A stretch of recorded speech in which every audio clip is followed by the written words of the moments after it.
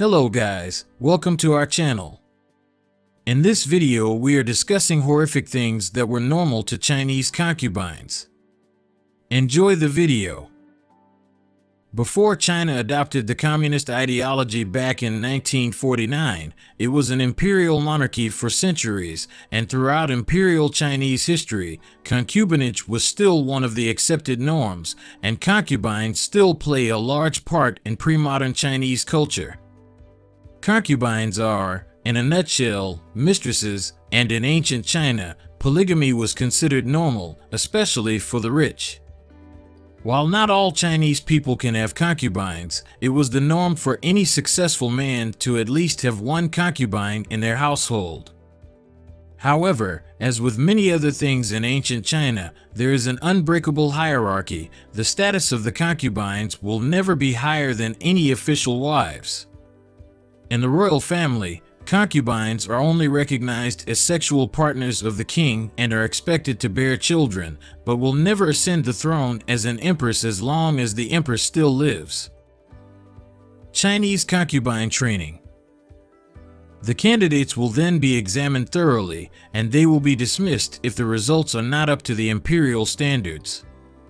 They won't only be evaluated physically, but their mannerisms, body language, and voice tone will also be considered. Candidates that pass this evaluation stage will then receive lessons and tests for many months, ranging from improving their intellectual prowess, how to regulate temperament, and even morality and philosophy training. This training period is very rigorous, and many will fail to pass. The last hurdle is a series of lessons and tests about many advanced topics from mathematics, Chinese literature, art, and the candidates will then be ranked according to their performance before being offered to the king. Life of a Chinese concubine.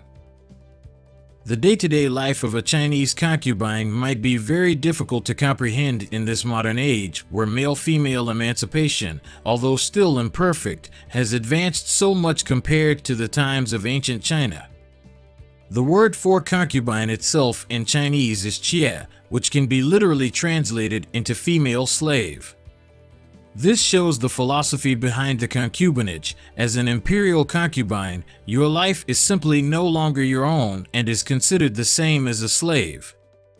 As an imperial or royal concubine, your life belongs only to the emperor, and a concubine can't ever step out from the forbidden city or forbidden palace where the ancient emperors of China lived, without any official consent from the emperor.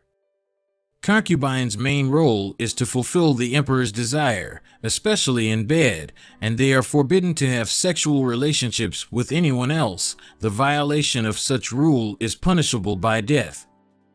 In day-to-day routines, they perform ladylike works like sewing clothing and embroidery. Also, a lower-ranked concubine must also attend higher-ranked concubines' needs. Some might need to directly serve and tend to the empress's needs. However, it's worth noting that throughout history, there are several occurrences of concubines who ended up controlling the ruling emperor from behind the screen, gaining power for themselves. Concubines are allowed to develop their ladylike hobbies like playing musical instruments like guqin and pipa, read literature, and even painting and calligraphy. However, their main duty remains to serve the emperor in bed, and so before the emperor visits the imperial harem, all the concubines will be examined by the imperial doctor. Those that are deemed healthy will be groomed and hope the emperor will choose them for that night. There were often hundreds of concubines inside the imperial palace, so it was considered lucky to be chosen by the emperor, especially if they can bear children and be the mother of a prince. Many of them will have no experience meeting the emperor at all throughout their lifetimes, and so we can say they wasted their life hoping they were chosen by the emperor. Thanks for watching. Do like, subscribe, and comment.